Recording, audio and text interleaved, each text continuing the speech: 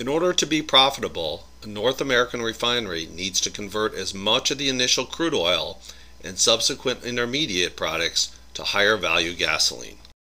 That's the main purpose behind an FCC, which converts a considerable quantity of heavier gas oils from the crude unit directly to gasoline in the cat cracker. However, there are other intermediate materials that are produced in the FCC, most specifically isobutanes and C4 olefins, that are not terribly valuable in and of themselves, but if combined together produce a C8 alkylate that has a very high octane value and boils in the gasoline range.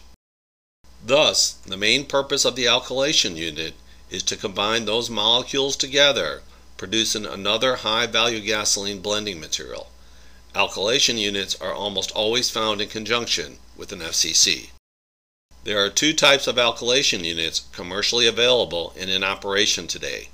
One is based on a sulfuric acid catalyst, while the other is based on hydrofluoric acid. These units share many similarities. It should be noted that both these units use highly acidic material as their main catalyst.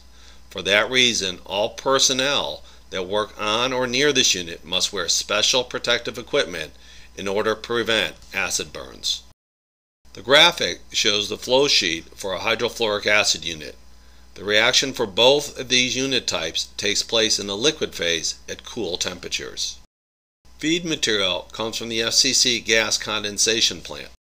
In order to prevent potential corrosion of process equipment, both feed streams are dehydrated by passing the individual streams through a desiccant bed.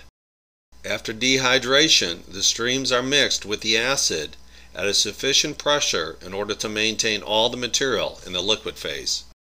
The reaction mixture then settles into two separate distinct phases in the acid settler. The acid phase settles to the bottom, is sent to a cooler to remove the heat of reaction before being recycled to the reactor. On the other hand, the lighter phase contains the reaction products and any unreacted isobutene. A slipstream of hot acid is sent to the acid rerun column to remove dissolved water and longer chain polymerized hydrocarbons that tend to build up in the system.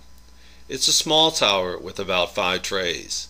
The top product from the tower is hydrofluoric acid and is recycled back to be combined with isobutene and olefin feed material. On the other hand, the bottom contains the tar-like material and a hydrofluoric azeotrope. The lighter reaction products are fed to a depropanizer where propane is separated overhead. The overhead drum contains both a hydrocarbon and heavier liquid layer. The majority of the acid accumulates in the heavy layer where it is fed back to the reactor feed.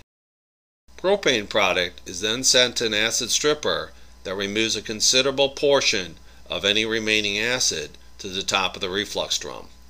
Bottom's propane product is then treated with caustic to remove any trace hydrofluoric acid before being sent to storage. The bottoms is then sent to a deisobutanizer. It's a unique distillation tower that separates out 3 different products. Isobutene at the top for recycle back to the reactor feed, butane vapor as a separate product, and the main product, alkylate, which is high-value gasoline blending material. Like propane, the butane product is treated with caustic to remove any remaining hydrofluoric acid.